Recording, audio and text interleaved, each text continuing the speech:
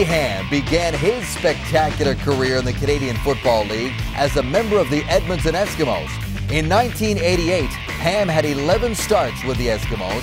That season, he threw for 2,840 yards with 14 touchdowns, and he rushed for over 600 yards.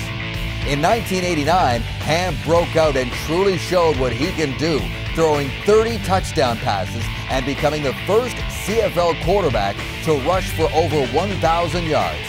He led the league in passing efficiency and yards per rush.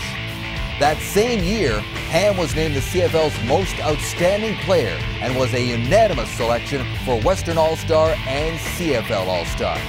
He continued to surpass his achievements into the following decade, leading the league in touchdowns with 36 in 1990 and leading the Eskimos to a Grey Cup appearance. In January of '93, Ham was traded to Toronto in a blockbuster deal, but he spent only one season in Toronto before becoming a free agent and signing with the CFL expansion team in Baltimore. In 1995, Ham led the Baltimore Stallions to a Grey Cup win against the Calgary Stampeders. They became the first and only American team to accomplish the feat. Ham was named the most outstanding player in that Grey Cup game. The following season, Ham followed the team north of the border as the Stallions became the Montreal Alouettes.